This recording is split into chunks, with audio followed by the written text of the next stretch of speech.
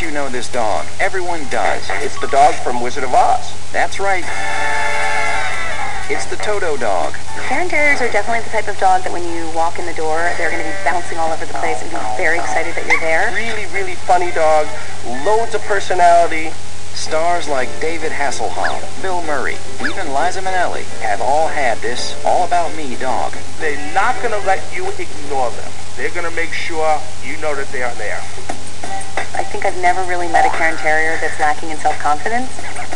Courageous, tenacious, and intelligent, it's the stuff big dog bruisers are made of. And Cairn Terriers, too. I find this dog to have the intelligence and the energy of most of the terriers without the bratty, rough demeanor. When you take them for a walk, they could care less if you were at the other end of the leash because they are so focused on finding anything they can to get into trouble with.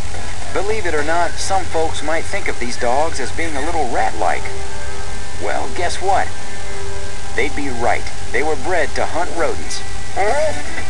The Cairn Terrier is the smallest of the Scottish Terriers, which originated over 200 years ago on the Isle of Skye. Cairns are rock piles that usually you'll see around the seabed.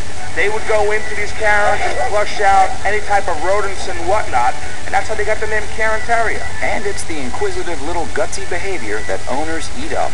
But aside from just being cute, the Cairn's ragamuffin-like scruffy coat has an important function. They have a very, very coarse coat.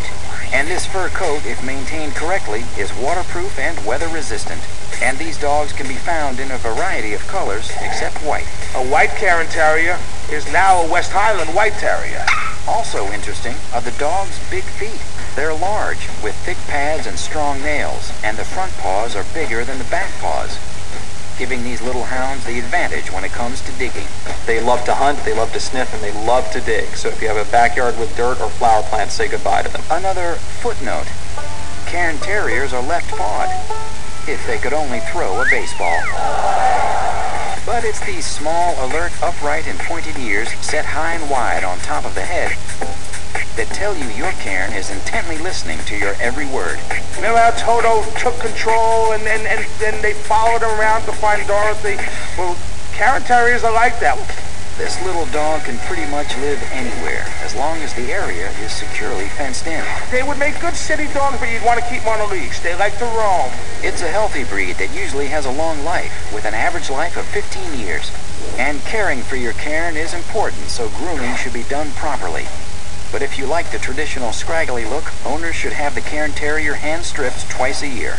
You pull out the dead hair. It is not a painful process. The Cairn Terrier is trainable, but remember, Cairns are stubborn, so it can take some time and creativity. This is a great dog who loves to play and needs a family that's active and affectionate. So in general, this dog can live in most household environments. It's a pretty healthy little dog. It should be hand-stripped twice a year.